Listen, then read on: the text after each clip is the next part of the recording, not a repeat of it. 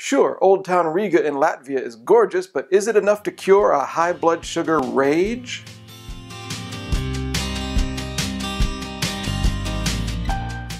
Hi, I'm Jeremy. Thanks for watching. Today was our first full day in Riga, the capital of Latvia. Masio and I were hoping that this town would be able to cure our respective bad moods.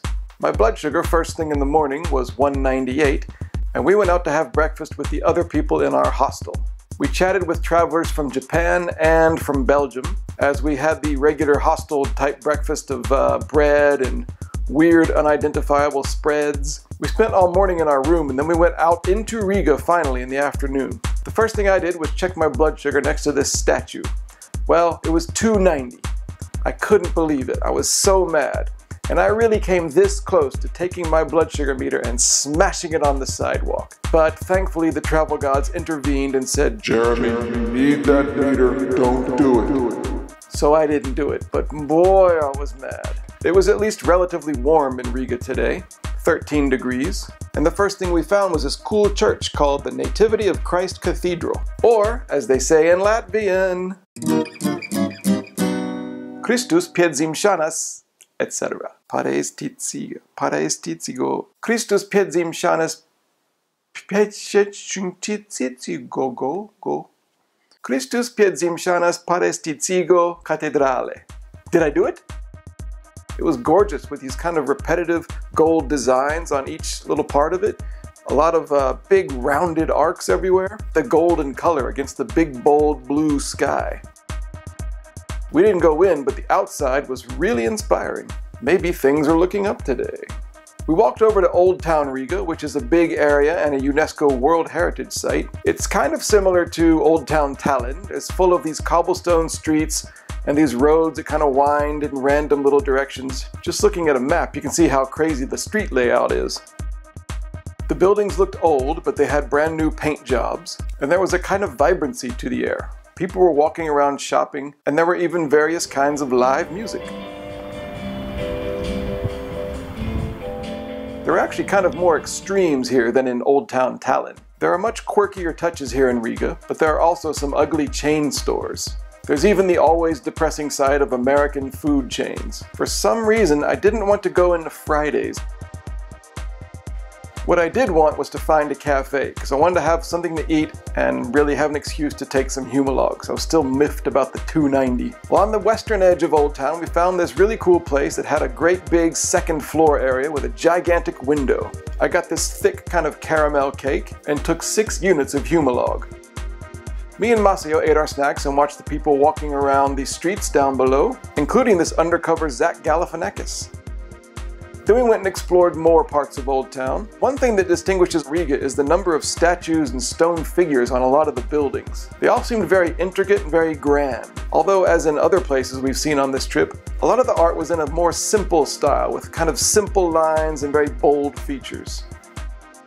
Things looked traditional, but there were a lot of more, well, modern touches. By the time we got to this giant cathedral and its big square, I think me and Masio both felt a lot better. Unfortunately, the watch that I bought last week in Estonia for €5 was an hour slow and not moving.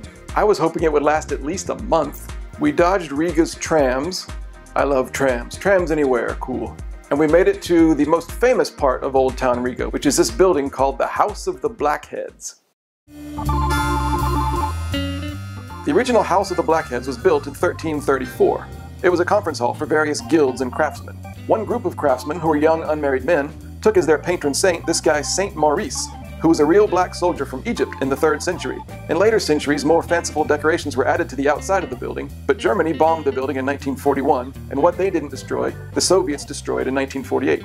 The current beloved reconstruction dates from the late 1990s. The sun was hanging in the sky right over the Daugava River, slanting into Old Town. And it seemed to be staying there for hours. It seemed like the sun was supposed to be setting, but it wanted to hang around in the sky for a long time, as if to give us a little more warmth and friendliness to help our moods. Outside the House of the Blackheads, I checked my blood sugar and was ecstatic to see that it was 103. Praise Saint Maurice! As me and Maseo tried to take a selfie, a woman with a Ukrainian flag sticking out of her bag approached us and offered to take the picture for us. So she did, and I got to enjoy this little moment of international cooperation. An American guy and a Japanese woman in downtown Riga, Latvia, having their photo taken by a Ukrainian woman. Cool. The last things we saw in Old Town were the Powder Tower, of which I was inordinately fond, and this building full of town seals from around Latvia, including the one from Valka, where we just came from yesterday. And then we saw the coolest park we've seen on this whole trip so far. It's right next to Old Town. It's called Kronvalda Park. It's extremely beautiful. There's a little stream that runs through the middle. There are ducks that swim in the stream and in this little pond.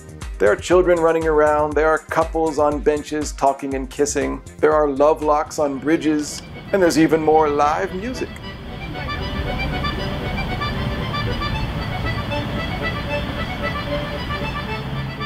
And despite my extreme budgetary concerns, even I gave this guy €2. Good deed for the day? Done. And here in Kronvalda Park, I reflected on my 103 blood sugar and thought, well, that might be a little low for all this walking we're doing, plus all that Humalog I took for the cake, so I better eat a Mars bar. So I did. We checked out Riga's Monument to Freedom, which was the site of a big 1987 rally against the Soviet Union, and walked back to the hostel. The sun was unable to delay its setting anymore, and it turned out that nighttime Riga was just as beautiful as daytime Riga, just in a different way. Dinner kind of turned out exactly like it had one night in Tallinn last week. Our plan was to go to this Armenian restaurant down the street. We got there and the building was closed and dark and shut down. There was a little sign though, right on the front door in English that explained that while the building was closed, the restaurant was still open. And it gave a phone number we could call if we wanted some food. We didn't know what that meant, we didn't have a phone anyway, so we went across the street to this place called Kebab's Fix. We didn't know what to expect. Plus the menu was all in Latvian, so I had to guess. I just chose at random Cūkgaljas. And I said that to the staff girl. Cūkgaljas, please. And she understood. Turns out Cūkgaljas means pork. So I had pork in this little bread thing with some fries, and I really had to guess about this insulin shot, because I didn't know how many carbs were in any of this. I had to factor in the big shot I'd taken for the snack, the walking we did, the Mars bar I ate. Woo! And between you and I think I guessed pretty good. On the way home, I was so confident in my diabetic abilities that we stopped in a store and I got a donut and a beer, just because I liked the label. And I wanted to say the name.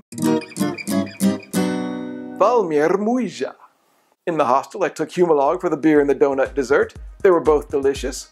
And a little while later, I checked 3:37. But the day did end on a good note as me and Maseo went out to the hostel kitchen, and there was a Chinese traveler there who had this little tea kit, and he had some tea that he said his father had grown in China. So this was real, live, authentic Chinese tea direct from the source, and we chatted with him as we drank the tea. I'm not a tea guy. I like it okay, but it just tastes like hot water to me. This tea was great. I could actually taste this tea. Good thing and a bad thing. I think one of the things I liked best was the ducks. The bad thing was the chain stores in Old Town. Come on, Riga. Chain stores? Ugh. Diabetes thoughts for today. The average blood sugar today was 220. The good part was that I had a blood sugar finally between 70 and 130. I way screwed it up. I didn't need the Mars bar, and I probably needed a couple more units just for the beer itself, which was pretty thick. But hey, I believe I'm learning how to travel in Europe with diabetes. Tomorrow we're leaving this city. We're going down to a place called Daugavpils. Not only do I love the name, but this is truly a Russian part of Latvia.